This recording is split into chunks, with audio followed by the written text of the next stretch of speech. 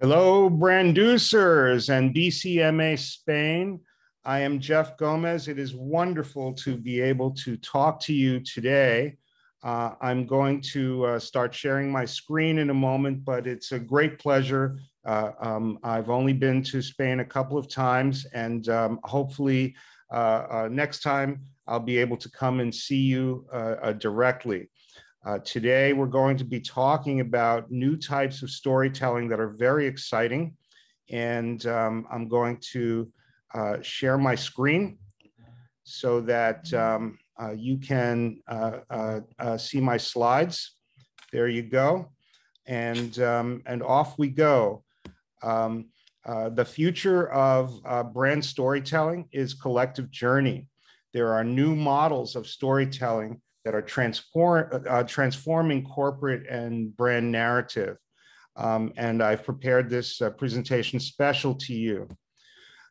We have to face a significant challenge because the age of broadcast, meaning a very few people are communicating to a very many people, that's over. Now, movies, TV shows, and the communications of corporations and brands are just a part of a pervasive communication that involves many people at the same time.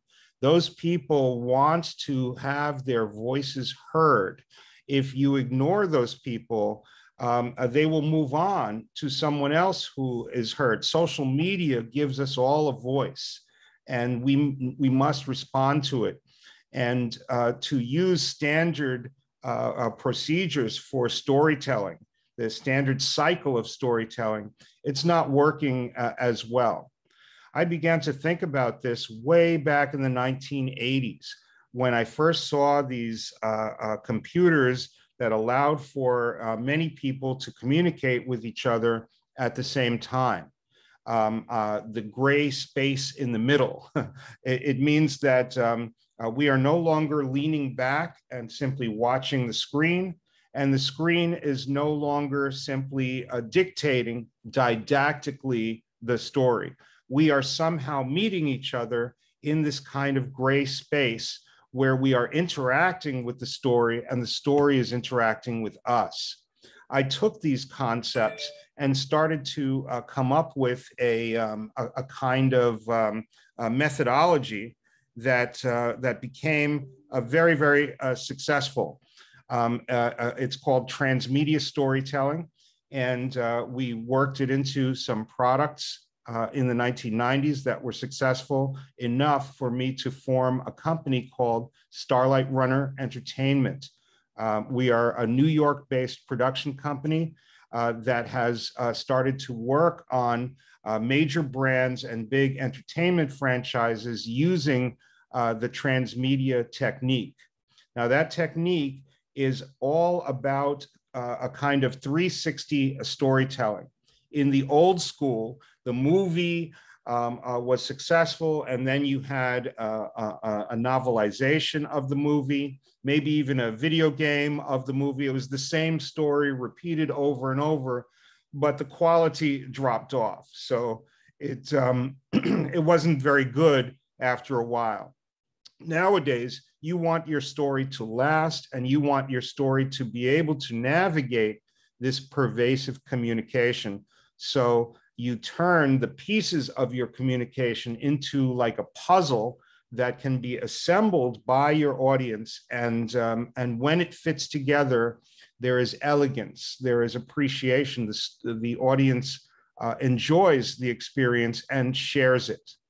So an example of transmedia storytelling is like a Star Wars, right? You have the movies, you have novels and comic books and games, and they all fit together, right? Even the Disney Plus content fits into the greater Star Wars storyline. But what you also have to start to think about is the fact that the fans have their own creativity and want to express that creativity with fan fiction, with YouTube videos that examine all of the aspects of Star Wars and things like that. These are a part of the kind of super narrative of the Star Wars universe. They all come together into a meta narrative, a larger story that we have to consider, because if we ignore the fans, they will go away.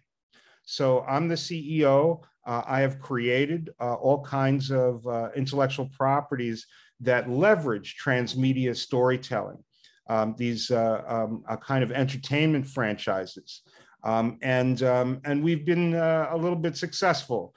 We've worked on Avatar, Men in Black, Pirates of the Caribbean, helping companies to examine this core narrative and allow for it to extend so that the universe moves out across multiple platforms in such a way that it is still cohesive and enjoyable. The essence of the brand is examined and infused into these other media. We also created a number of these universes for brands like Mattel and Hot Wheels and Coca-Cola and Happiness Factory, so that the consumer who enjoys this content can enjoy it on a mobile phone, video game, the toy itself, the Coca-Cola drink, the advertising, and things like that. So for centuries, every agency, company, studio, and writer has relied on the hero's journey, the circular narrative of the hero's journey story model. But nonlinear trans-platform communication is disrupting that model. So to younger people, these tropes of classic storytelling have begun to feel slow, obvious, and dated. We yearn for a new, far more dynamic and participative approach. I'm going to give you a quick example of this. The new James Bond movie, No Time to Die, is successful. People enjoy the film. But a Squid Game on Netflix from South Korea is 10, 20, 40 times more successful in terms of the audience reached and in terms of the communication, the dialogue that everyone has about Squid Game. That is amplified because of the participation of the audience, because we're talking about it and expressing ourselves about how engaging this Squid Game narrative is. So, you know, we see ourselves as the hero of our own stories, but often in the hero's journey cycle, the more James Bond kind of cycle, the result is conflict and violence in a kind of polarized way, a very familiar way, right? It is the survival of the fittest. The ideology is very, very singular, very Hollywood. But this is becoming tiresome and antiquated. So we have to think about a different way to tell the stories, right? Now, the hero's journey story, of course, is important to all of us because it's where we started as a species, as human beings. We were born as a youth. We are told that we are going to have to leave the cave to get food, to get fire, to get people.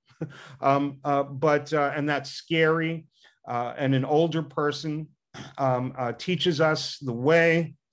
We go out and we fight, right? We fight for our survival. We kill the animals and bring them home for food. We make war with others to survive. And then we bring the prizes home and we are celebrated for our heroism. This is something that allowed for us to survive, but because of the internet age, now all of us are asserting our rightness on others. And this is creating multiple conflicts. We need to think about a different way to be mindful of the conduct of who we are and what our communication is. So in the old school, that model, the old narrative hero's journey model, is driven on conflict. the model is weighted toward the masculine, right? Because most of the writers are men. The narrative is linear, right? Because our stories tend to be short these days, like 60 seconds or half an hour, maybe two. The narrative has beginning, middle, and end. It's very linear. Often we are fighting a villain who is perhaps defeated at the end, but what the villain represents, the system that the villain represents, is unchanged. And so there's going to be another villain, which is tiresome. It's perpetuating the conflict. And of course, there is a good versus evil binary. We are so used to just having a bad guy that needs to be crushed. It is not conducive to the kind of storytelling that is rising and is needed right now. I discovered a new way of looking at story that's actually about 40,000 years old. This indigenous Australian pattern of thinking, of interlocked symbols, icons, and a non-linear kind of narrative. And I became very inspired to think about how this map is similar to the way that we are communicating through social media and through the internet. I began to build upon this notion with a model called collective journey. It is a model that I am observing across the world that is not like the simple circle, but more like a lightning bolt. It is everywhere at once. It forks in multiple directions. It's brilliant, and it gets things done. In the collective journey model, the protagonist is one of a collective. They are a member of a community, but other people in the community are also represented.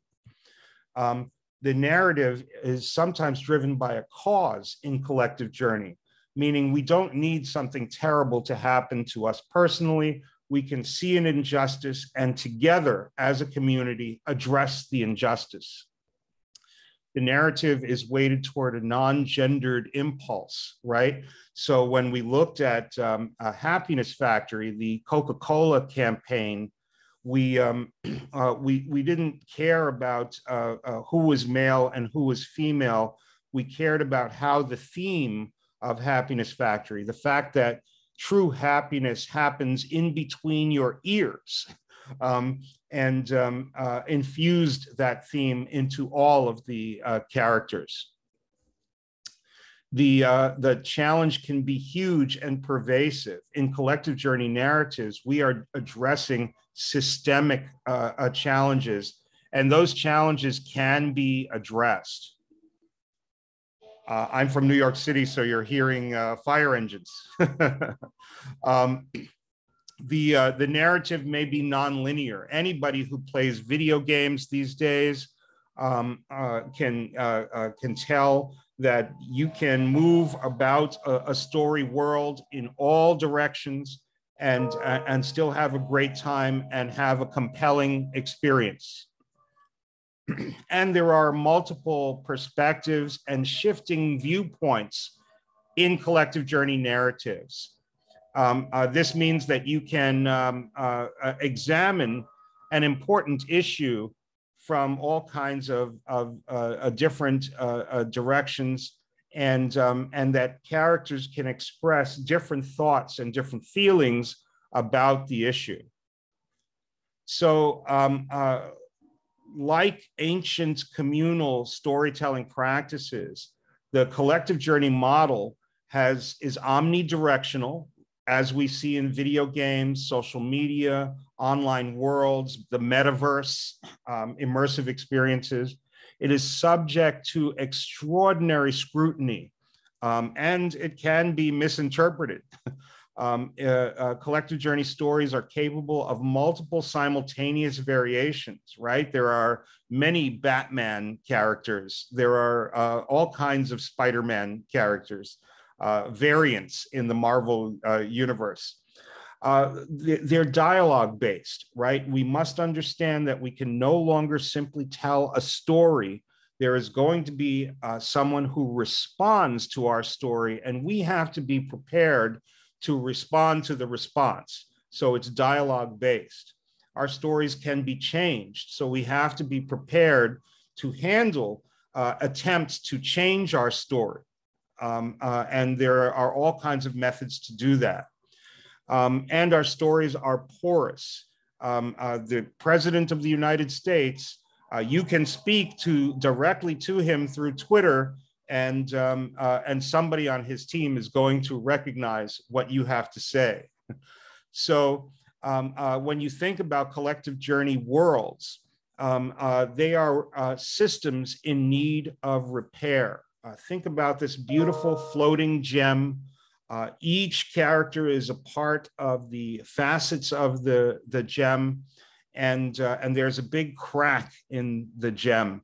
And so we all have to somehow reconcile with each other, sometimes fight with each other, but ultimately all of us must repair the crack in that gem, or the gem will be smashed, right? That's the suspense, the threat of that we face in collective journey narratives, whether they're a family, a community, a whole region, a world, a galaxy, but also the meta structure of your narrative must be put into place and include the greater world of your audience and the storyteller. We are a part of that story, even though we are not in the diegesis of the story proper. We are still present in the exegesis to be able to communicate about it. When you look at the narratives, particularly on networks like Netflix, which are global television channels, it's amazing how many of their shows are successful. I work with Netflix and consult on their capability to create stories that reflect the different viewpoints of people from around the world. So when you're comparing the hero's journey to the collective journey, just think of the difference between the Karate Kid from the 1980s, that movie, and Cobra Kai, which is on Netflix right now. Karate Kid, very simple. There is a bad guy. Our hero, Daniel-san, is being bullied by him. He's trained by a mentor and ultimately confronts the bully in a tournament and kicks him in the face. Yay, we all cheer because the bully, the evil bully, got his comeuppance. In Cobra Kai, there is a whole system of characters, each of whom represents a different perspective in this world that has to contend with the possibility of violence. And in fact, there is no true good and true evil. Everyone just is kind of a human being trying to surmount things like trauma in their past. And they have to transcend that trauma and try to reconcile, because if they don't, a lot of people will be harmed.